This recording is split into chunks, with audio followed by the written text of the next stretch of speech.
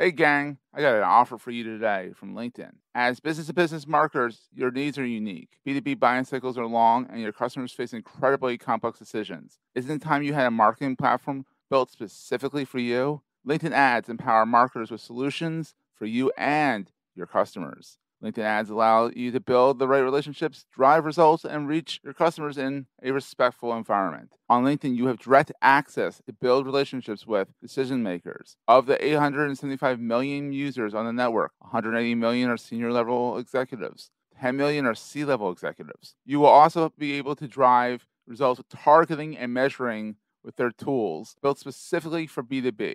And best of all, they work. Audiences exposed to brand messages on LinkedIn are 6 times more likely to convert. LinkedIn ads also rank #1 for security, community, and ad experience as part of the Business Insider's Digital Trust Study. Make B2B marketing everything it can be and get a $100 credit. It's a $100 credit on your next campaign. Go to linkedin.com/MPN to claim your credit. It's linkedin.com/MPN. Terms and conditions apply. Entrepreneurs Enigma is a podcast for the ups and downs of entrepreneurship. It's about the wins and the fails that we all face being entrepreneurs, and how we learn from adversity. Every week I talk to a different entrepreneur with a story to tell. I'm Seth Goldstein. Come with me on the journey. This is Entrepreneurs Enigma. Let's get started.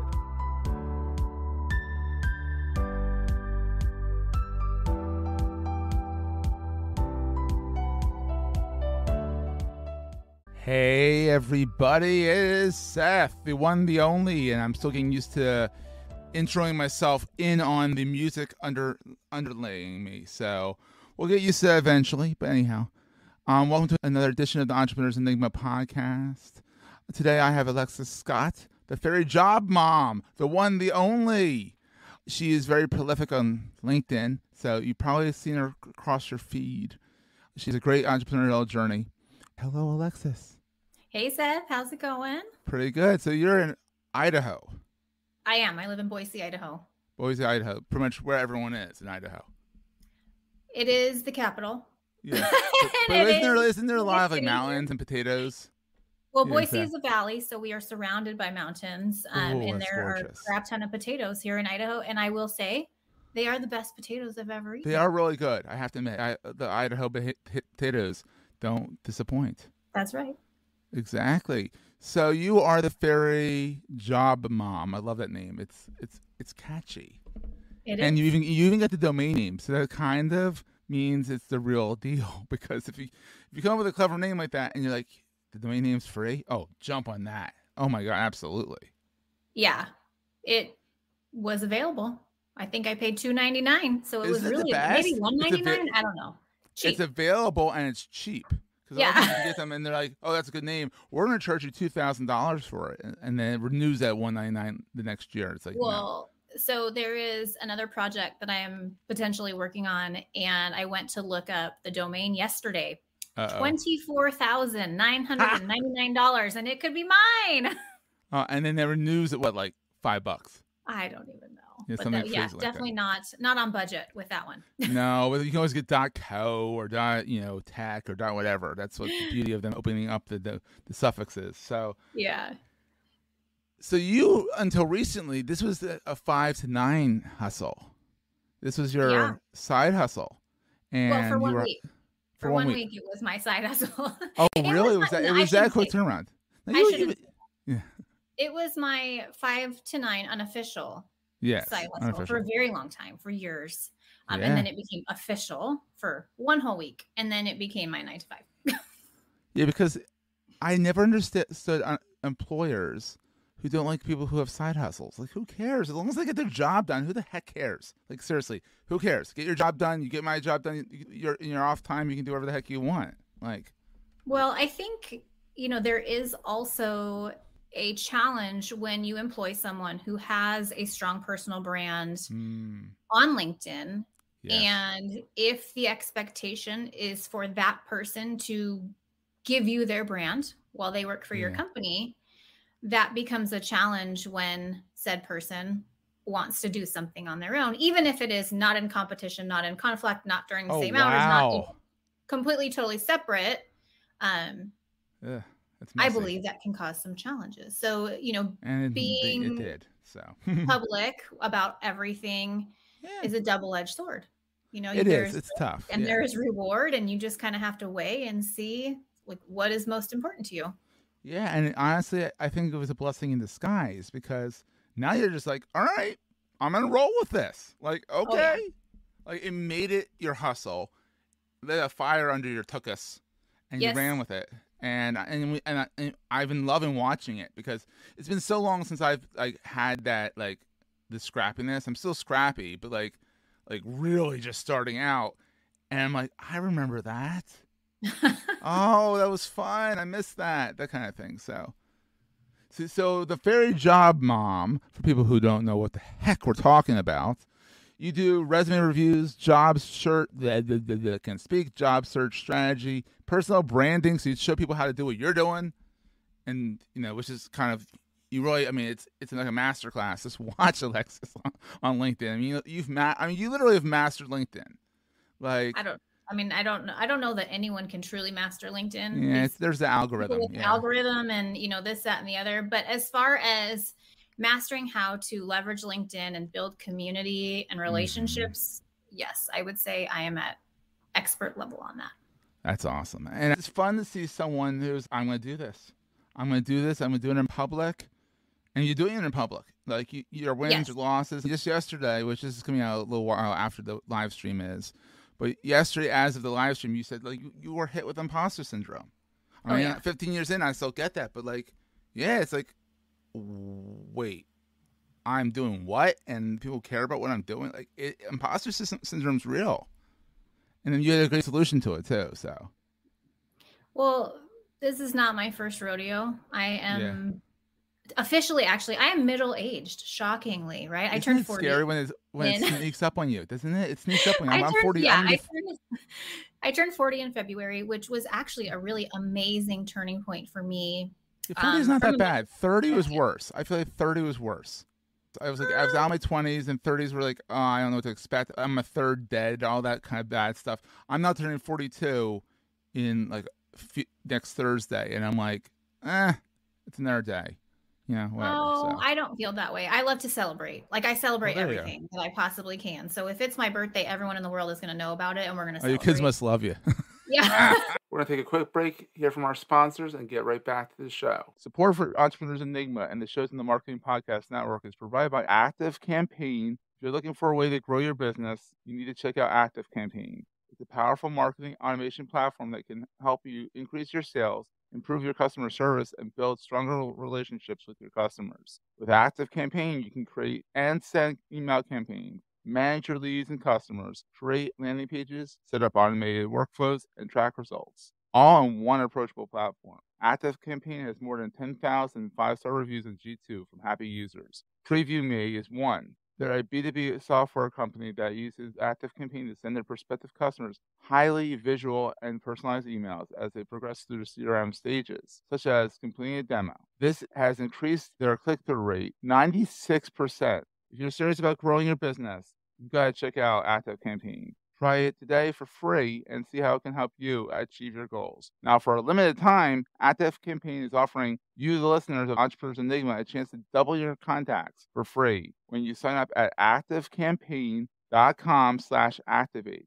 That means if your email list is 10,000 contacts, you only need to pay for 5,000. Or you can pay for 10,000 and get an extra 10,000 totally free. Personalize your customer experience. Do it with automation. Like the 185,000 businesses that have an Active Campaign. Go to activecampaign.com/activate to sign up today. activecampaign.com/activate. Terms and conditions apply. Totally. But, turning 40 was a big milestone for me in the sense of I did shed a lot of people's like expectations. I say there's an analogy, right? Like we all walk around and we have, can I swear on this thing? Oh, you can swear as much as you want. Okay. Well, we have a fuck bucket, right? Yes. And like when we are younger, that fuck bucket is so full of fucks. We give fucks about everything. We care. And we're so worried about other people and what they think about us. And as we get older, we start dropping the fucks. And as you're younger, you immediately, you're spry, you pick them back up and put them back in your bucket. And that bucket is heavy. The weight of other people's expectations and judgment is very, very heavy. So the bucket is heavy. It's hard. And then as you get older, you start to not pick up the fucks as you drop them. It's kind of true. And that bucket gets lighter. And it's just, I feel that in my soul of like, I don't care anymore, right, about certain things. And as I mature and start to really logically look at why I feel a certain way, it becomes a lot easier to navigate than previously. So when I turned 40, it was like, do I even need a bucket? I do still have a bucket, right? As yesterday. It's hard to avoid the bucket. Right. And avoid the fucks. With that said, my bucket's a lot lighter. That's fantastic. And that, I think, is why I was so confused yesterday when I woke up and I just felt heavy. I felt like imposter syndrome, I think, is the best way to put it. I knew what I was feeling. I knew what was happening. And I also knew how to navigate it and how to take myself out of that. And I was very intentional with what I did yesterday and who I spoke to and what I spoke about. Today, I'm fine. I'm back on track. We're ready to move, ready to rock and roll. I've got podcasts today. Very exciting day. And so I'm ready to rock and roll. But I don't care how old you are. I think that imposter syndrome will creep in. I don't know what the statistic is, but I think everyone has felt it at least some point in their life, like 100%. I'm sure Bezos has too. I'm sure Jeff Bezos has. Elon, I'm not sure if he feels anything. We'll leave that one alone. I think he's a freaking robot, but Yep. But so definitely. So you're doing a very job, Mom. And what is the best thing about being an entrepreneur now that it's your main hustle? I think the freedom to truly be myself and speak about what I'm really passionate about. That is the bonus of starting a business in something that I love. Like I remember there's a woman named Larissa Haynes, and she and I met on LinkedIn, and a long time ago we had a conversation, and she told me to follow my fascination. Ooh, and I like that. Yeah, she's amazing, amazing woman. I haven't forgotten that conversation, and it takes time and reflection and what have you to kind of iterate and figure out what that looks like from a business perspective. The question that followed that was like, what is it that you can talk about forever? Like they put you in a room at a party, and I am the person in the room and in the party that wants to talk about the job market and about LinkedIn, and people are looking at me like I'm nuts. But I will say I went to a party. I went to a party a couple weeks ago, and the girl was she owned like a social media agency, and so she and I jammed. It was great. We talked so much about business, which is not normal for a birthday party, but this is something that I am passionate about, and it's something that I talk about all the time. And it's something that I feel very confident in the fact that I can teach others how to learn and grow and be better in. And so that's kind of the magical potion for doing something you really love. And, unfortunately, in the role previous to this, I wasn't doing something I really loved. Yeah. And so it's just been such a nice transition to like feel that weight lifted off of me and freedom, and like, okay, it's sink or swim, right? It could go really well or it could go really wrong, but I answer to myself. So it's scary too, the answer to yourself. Yes, very much so. And that's actually the flip question. What keeps you up at night with being an entrepreneur? I would say money keeps me up at night. I didn't anticipate not having a runway. I didn't anticipate doing this for 1 week, and then all of a sudden this is my full-time job. Surprise! So that has been scary. But with that said, I believe that this is what I'm meant to be doing. So I just keep reminding myself that like Rome wasn't built in a day. Just keep going. I'm seeing growth, which is amazing. And I'm only in month 3 of this business. So that's awesome. No, month 3, March, April, May. Yeah, month 3.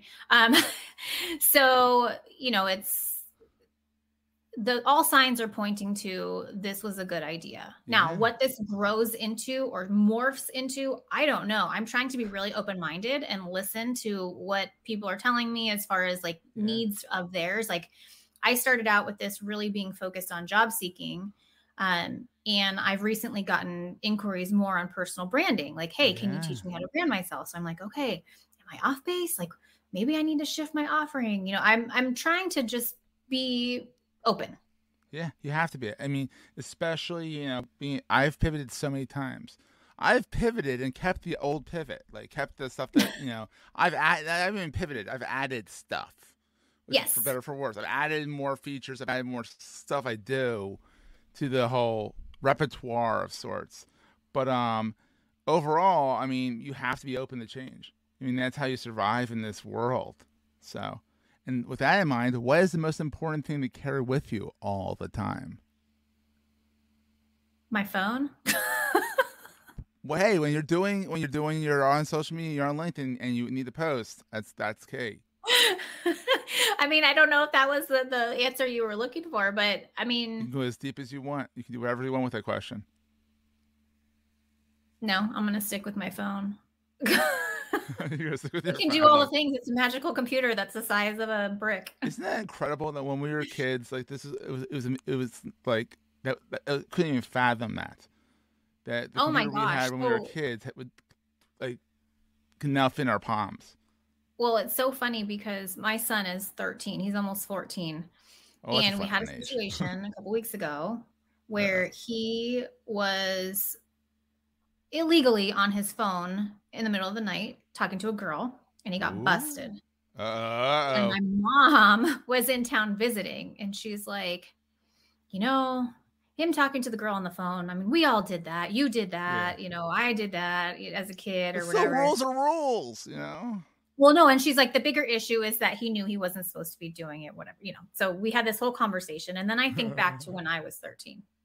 And I think back to me thinking that surely my parents couldn't hear me on this landline that I had to rug through the house, you know. Actually, at that point, I think it was cordless. I'm not that old. We did have a landline. No, I was to say, I'm like, yeah, I'm not even that old. So you're 40, so I don't think you had to drag the wire still. How many times did your parents get on the phone and say, get off the phone from another, you know, headset or whatever? And I'm like going, oh my God, this is so funny that they didn't, and they were just listening.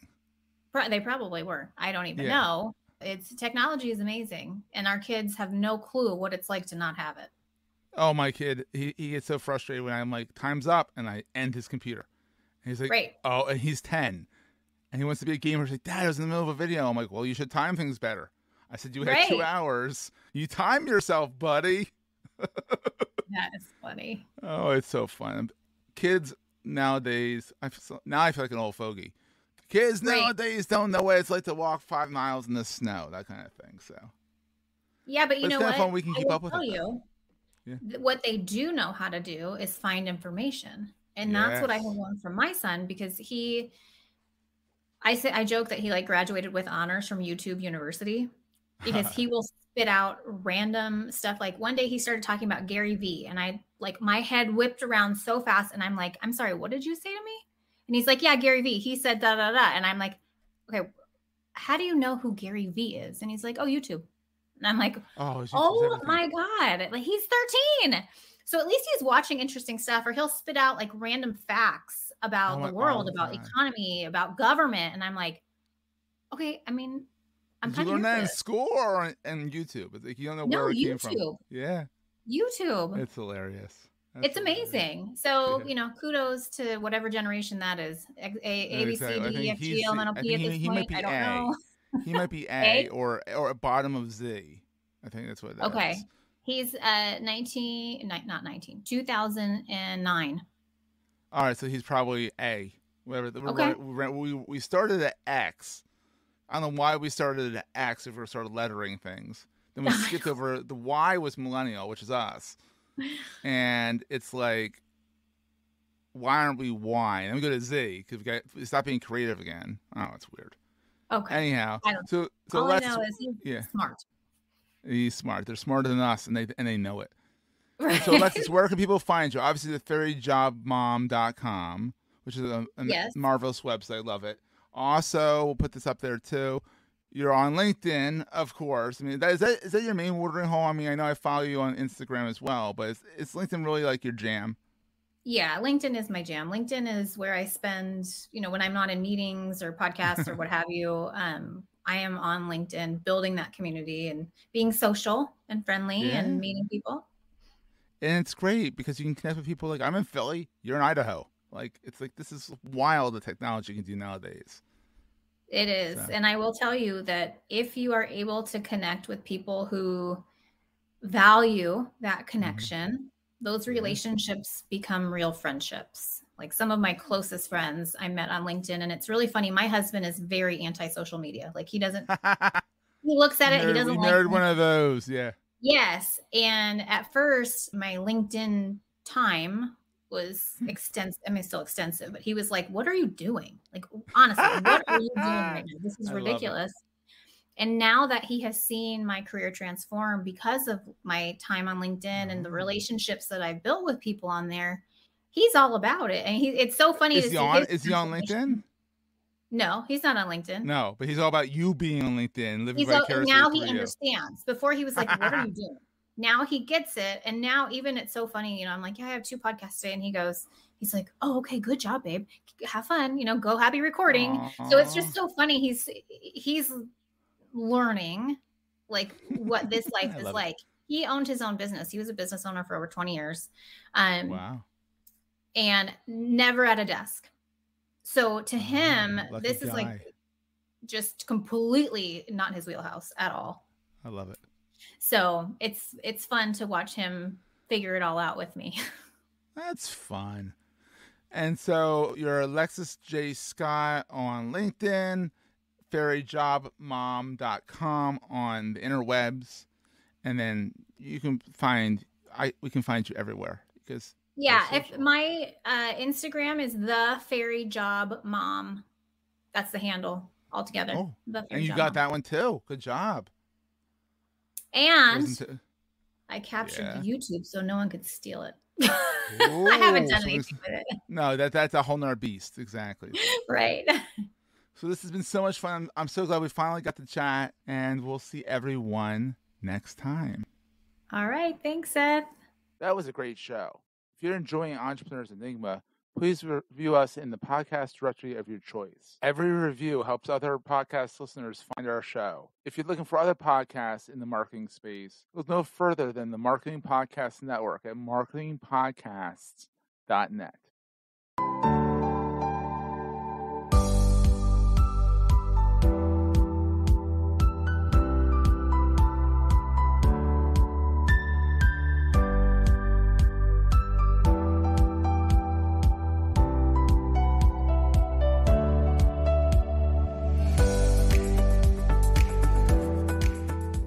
Goldstein Media hopes you have enjoyed this episode. This podcast is one of the many great shows on the MPN Marketing Podcast Network. You may know you're listening to this show along the Marketing Podcast Network, but did you know there are other great shows on MPN to help your business? Christy Smallwood hosts a great podcast called Small Business Success Talk. Christy, tell us what these fine folks will get out of listening. Well, you get the feeling of not being alone in building a small business.